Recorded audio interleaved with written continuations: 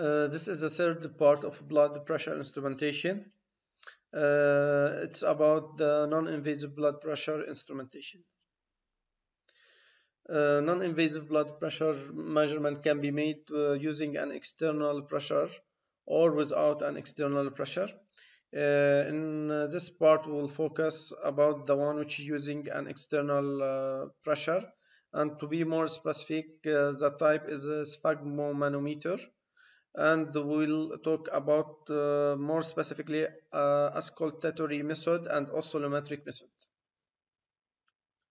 So we'll start with the auscultatory method, which is a manual method manually to measure the non-invasive blood pressure. So we need a sphygmomanometer, which is a small bulb, a rubber bulb with a pressure gauge. Also, we need a cuff. All together made what we call the sphygmomanometer. Also, we need a stethoscope to hear. We start by inflating the cuff using the sphygmomanometer in order to squeeze the blood vessels in the arm to prevent the flow of blood. Then we start to deflate the cuff using the sphygmomanometer. Okay, the first sound we hear using the stethoscope and we look at the gauge will be the systolic reading. Then after the last sound we hear will be the diastolic.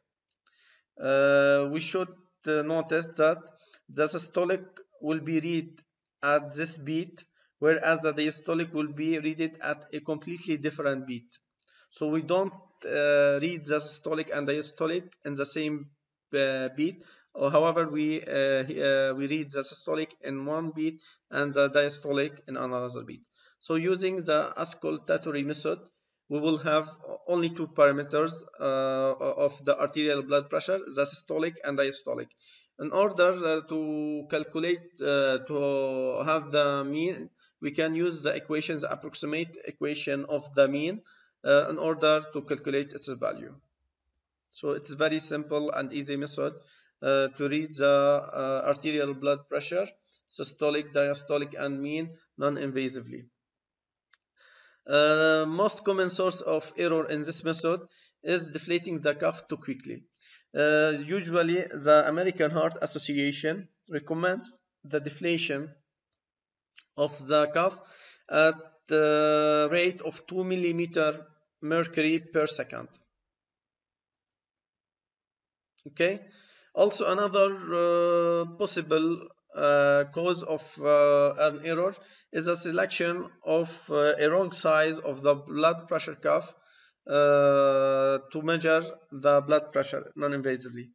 First of all, you should make the measurement of the patient arm circumference. Okay, then based on it, we can select which type is appropriate, which non-invasive blood pressure cuff size appropriate to use to read the pressure. Okay, a cuff that is too small produces a high errors, whereas a cuff that is too large also will produce low errors. So it's better to have the right side of the cuff prior to start to read the pressure. Now we will move to the second part of the non-invasive blood pressure instrumentation, which is about the reading using an oscillometric method, an automatic, which means a device. So the first one was manual. This one will be a device. Instead of hearing, we will use a pressure sensor, and instead of using a manual sphygmomanometer, manual one, we will use valve and pumps and another safety features to perform this. The classification, so it's a medical device. The classification of the non-invasive blood pressure cuff is according to IEC, which is the International Electrotechnical Commission, is an applied part BF, which means body floating. This is an example of a vital sign monitor manufactured by GE Healthcare. It's called Dynamap V100. As we said before, as a vital sign, we have three parameters. Okay, we have the non-invasive blood pressure readings, which include diastolic, systolic, and MAP. Also, we have the pulse oximeter readings, which include the value for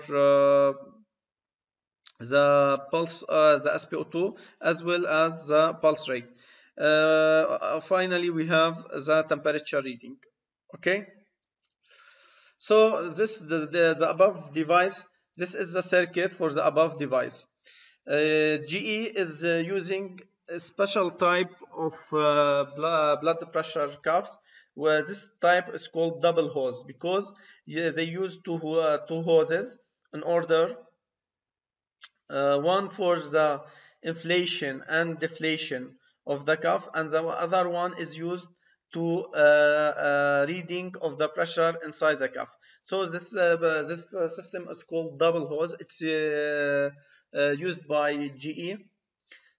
So one hose is used for, as we said, for the inflation and deflation, and the second one is used for the reading of the sensor, the reading of the pressure inside the cuff, in order to have the reading of the pressure, systolic, and as well as the mean arterial pressure.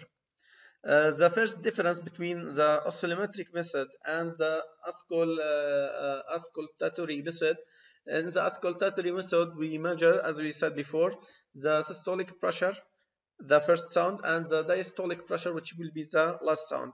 Whereas in the oscillometric method, we will measure two pressure, which will be the systolic pressure will be the first reading, and the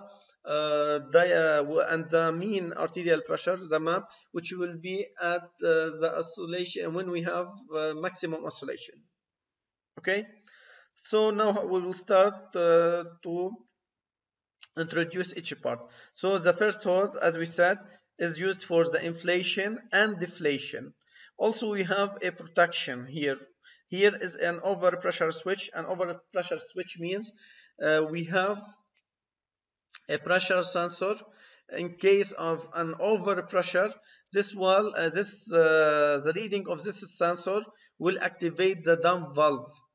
For example, if we have a problem in the pressure sensor, the inflation system will continue to inflate the cuff to a pressure, because it assumes that there's no signal. As we said before, we should inflate the cuff until we prevent the flow of blood in the blood vessel. In case of a failure of this pressure sensor, and to avoid the harm for the patient arm, the overpressure switch will act and activate the dump valve, which will deflate this blood cuff quickly.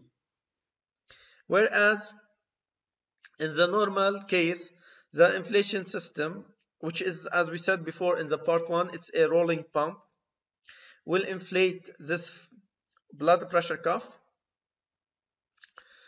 and the deflate valve, after the reading of the pressure sensor of no blood flow, this valve will start to deflate at a specific rate. As we said before, it will be around 2 millimeter mercury per second.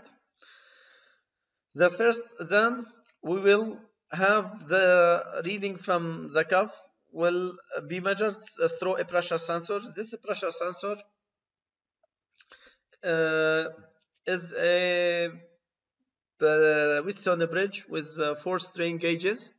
The signal of the pressure sensor will be passed through a low pass filter and a band pass filter, and we will have 2 signals, one called the cuff pressure, the pressure inside the cuff, and the second is the oscillation which we are used in order to measure the systolic pressure and to measure the mean arterial pressure.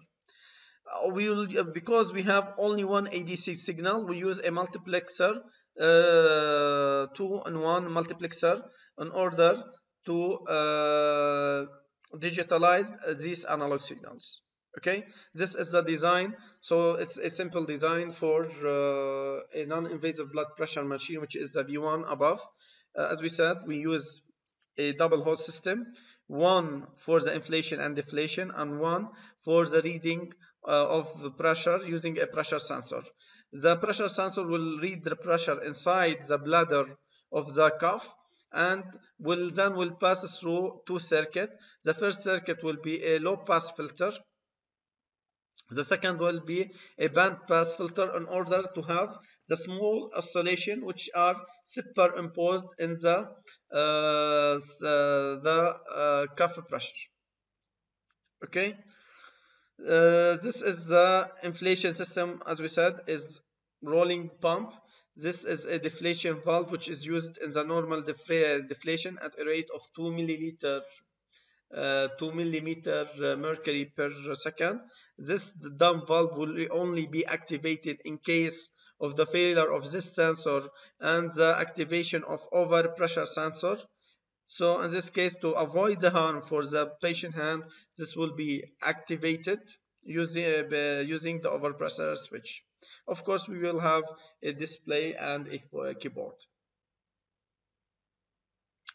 So as we said, here we have the pressure cuff sensor. The pressure sensor will read the pressure inside this cuff, and we will have two circuits. This one a low pass filter, and this one a band pass filter. This one is the reading of the low pass filter, and this one is the reading of a high pass filter. As you can see, this is the small oscillation which is superimposed in the high value of the pressure inside the cuff. In order to isolate this small oscillation, we use a non-invasive blood pressure. Then we make a comparison with the first sound. We see like the range for this oscillation and the range of the pressure inside the cuff. So it's like, for example, here's the peak will be around the 160 millimeter mercury, where the oscillation is very small range. We are talking about 3 millimeter mercury, or even 3 to 4 millimeter mercury. The oscillation represent the beats. So from the peak of this oscillation to the peak of this oscillation is a beat. Also this another beat, and so on. So by measuring the peak to peak, we are measuring the heart rate. And when we make a comparison of the pressure inside the cuff with the oscillation which we have it using a band pass filter, the first oscillation will be the reading of the systolic pressure in the pressure gauge, and the maximum oscillation will be here, the map. So we use this chart in order to read the systolic pressure and diastolic pressure, and the mean arterial pressure in the cuff, in the pressure inside the cuff. Okay, then we have the systolic and the mean. Then we can calculate the diastolic. As we can, so three parameters we can calculate here. We can measure here, sorry. The first one is the systolic pressure, the second one is the mean arterial pressure, and the third one is the heart rate. The heart rate can be calculated, as we said, from peak to peak. So this is the first beat, this is the second, this is the third, the fourth, the fifth, sixth, 7, 8, 9, 10, 11, and this is the 12th beat, where we have the maximum oscillation, and we read the map, which is the mean arterial pressure, and the first oscillation we read the systolic pressure. This is another block diagram for a non-invasive blood pressure inside a vital sign. However, instead of using a double hose system as the one used in Dynamap, they use a single hose system, which means we use the same hose for the inflation and deflation, and it is the same hose for the reading by the pressure sensor, which is, as we said before, a Western bridge made up of 4 strain gauges. So the same hose. So what separates between these is the solenoid valve. As we can see, this hose is shared with the pressure sensor, with the overpressure switch, which is used in case of the failure of the pressure sensor, as we explained before, and also it's shared with the pump. Okay, so the same circuit. The pressure sensor then passes through an amplifier to amplify the signal here, and we will talk about this later in more detail. We have also this signal, as said before, we pass the through a band pass filter in order to have the oscillation, the small oscillation, which 3 to 4 millimeter mercury, and the pressure sensor, which will pass, will be in a range of 160 millimercury. Okay, will be all passed as before. We use multiplexer with analog to digital converter, and then entered into the microcontroller. We have the memory, we have the display and printer, network interface, user input, and watchdog timer. Okay, I hope this will be simple and easy for you.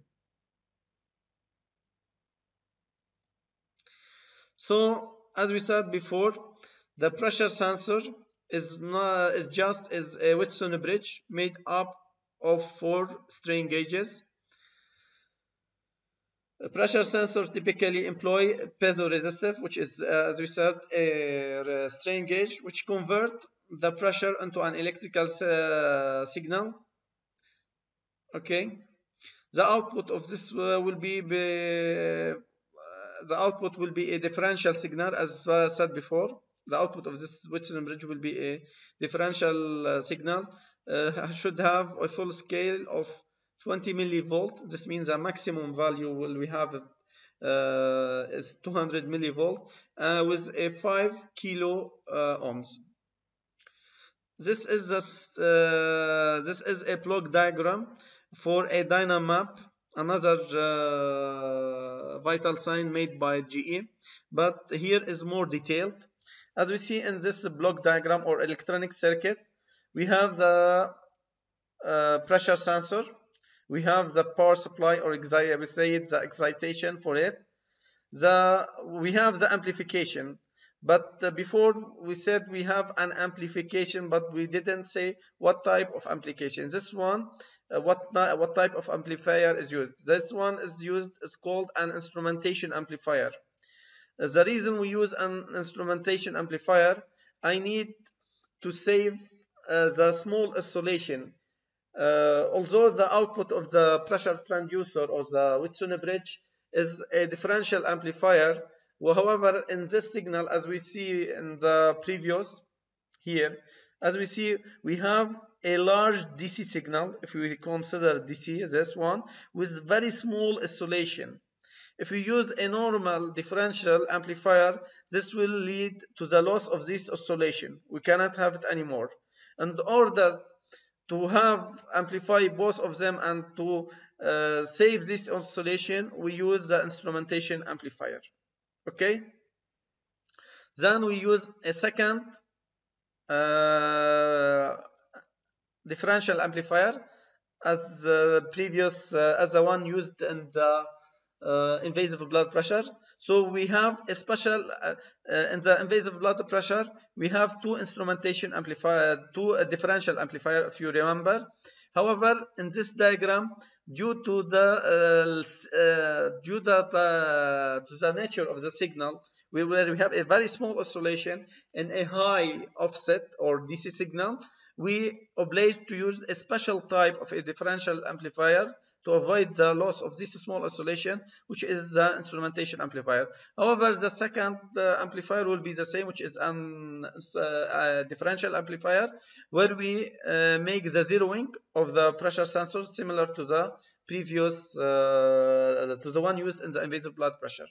Then, as we said, we use a low pass filter. So after here, only we will have the pressure sensor with a small oscillation altogether, which we call the cuff pressure.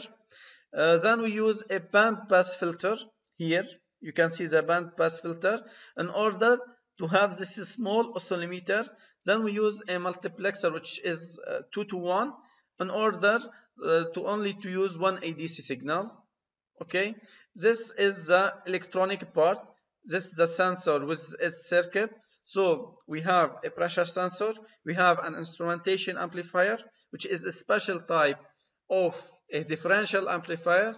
It's used in case we have a very small AC signal, which is coupled with a large DC offset signal. In order to avoid the loss of this small signal, we use this instrumentation amplifier. We have a second differential amplifier, where this is used for zeroing of the pressure prior to make the reading. Then we pass through low pass filter. Then we have the cuff sensor. The same signal is passed through the band pass filter in order to have this small oscillation. So the TP1 and TP2 are these signals. Okay, the one after the low pass filter, and this one after the band pass filter. Reminding again, this is a small signal. It's in the range of 3 to 4 millimeter mercury, where here is 160 millimeter mercury. For example, the SP will be, which is, as I said, 3 to 4 millimeter. Resting, usually the normal systolic pressure will be 120 millimeter mercury. So imagine 3 millimeter mercury with 120. It will be very small. For this, we use the band pass filter in order to isolate this small oscillation, and then we make the comparison between them to measure the systolic pressure and to measure, which will be the first oscillation, and then we'll measure the MAP, which is the main arterial pressure, which will be at the maximum oscillation. And also we use this oscillations to measure the heartbeats, which will be each peak to peak will be a heartbeat. So this is the first heartbeat, second heartbeat, third, and so on, and this will be the last heartbeat. So using the oscillometric method, we will have 3D readings using the pressure sensor. Okay, this will be the sensor part. This Whitson bridge, which we have talking about. This is the second part with the actuators. So as a device, we have sensors and actuators. The actuators are the valves. As we said before, we have two valves, and we have what we call a rolling pump to inflate the cuff, and the valve to deflate at a rate 2 millimeter mercury. And also we have the overpressure switches, which will be activated in case of the failure of this pressure sensor. Okay, in case this pressure sensor is failed, we have a failure in this sensor. To avoid the damage to the patient arm, this overpressure will activate the valve to prevent this damage to this patient and will stop the pump from inflation. So it's similar. All of these are similar. Okay. So we have a pressure sensor. We have an instrumentation amplifier, and we said before why we need an instrumentation, which is a special type of differential amplifier. We have also then a second differential amplifier to make zeroing. Then we pass through a low pass filter. We have the cuff pressure reading, Also, the same signal will pass through a band pass filter in order to isolate the small oscillations and to make comparison between the cuff pressure and the small oscillation to calculate systolic pressure, to calculate the mean arterial pressure. The systolic will be the first oscillation, will be at the first oscillation, and the mean arterial pressure will be at the maximum oscillation. Okay, and the heart rate will be heartbeats will be calculated peak to peak of between each two consecutive oscillations. Then these two signals will be passed through a multiplexer, okay, 2 to 1. Then will pass through an AD signal, which will be then sent to the microcontroller. The second part, as we said, it is made of the pump and the valve. The pump is used to inflate the cuff until to prevent the flow in the blood vessel, which will be measured by the pressure sensor. Then we will start to deflate the valves at a slow rate, which will be 2 millimeter per mercury, and we record the readings at the pressure transducer. In case of the failure of the sensor, there is a safety circuit, which is an overpressure switch. In case of a detection on overpressure, this will stop the pump from inflation and also will deflate using the deflation valves, deflate the blood pressure cuff to prevent the damage or harm to the patient arm. Okay, another point here in the circuit, we see that we have a static RAM. We also see a watchdog, and we see a counter here. We see the crystal, which is at 12 megahertz, so very slow, this one. It's a 12 megahertz clock. We see a small also EEPROM. Also we see UART, which is used for serial communication. UART is an acronym for Universal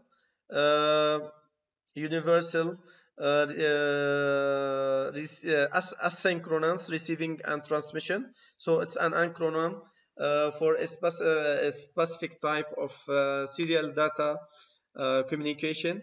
It's asynchronous serial data communication. It's called universal asynchronous receiving and transmission. I hope this block diagram become easier for you to understand. It's very easy. We have the underlying pressure here. We have the fluctuation here.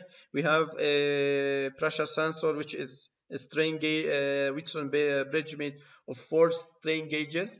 We have an instrumentation amplifier. We have a second differential amplifier for zeroing. It passes through low pass filter to have the cuff pressure. In order to have the oscillometric signals or oscillations, we need a band pass filter. Then we have 2 signals pass through a multiplexer 2 to 1, enter an ADC directly to a microcontroller, which has a speed of 12 megahertz with a very small EEPROM and watchdog, and with a serial communication, which is a universal asynchronous receiving and transmission, which is asynchronous type of serial communication.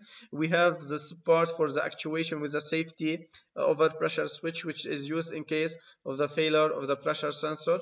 This is a rolling pump, and these are the valves. I want to mention one point. This is the high-end blood pressure monitoring device, because we have 2 types of valves, one for the adult and one for neonate. Also we have 2 overpressure switch, one for neonate and one for the adult, which means this machine is a high-end one. This again, the pressure, this is the oscillations, very small scale or range, as you see. Also, I forgot to mention that in this board we have what we call testing points. This is the testing point 1. This is the testing point 2. So if we put an oscilloscope, we will see this in the oscilloscope and analog signals. Okay. We have another testing point here, which is the ground. So in order to measure the oscillation, you need to put the probe of the oscilloscope, one at the tip 2 and one at the ground. In order to measure the cuff, the blood pressure cuff, you put the oscilloscope probe, one here at TP2, TP1, sorry, and one at TP4. What else we have in this diagram? I think this will be enough for this one.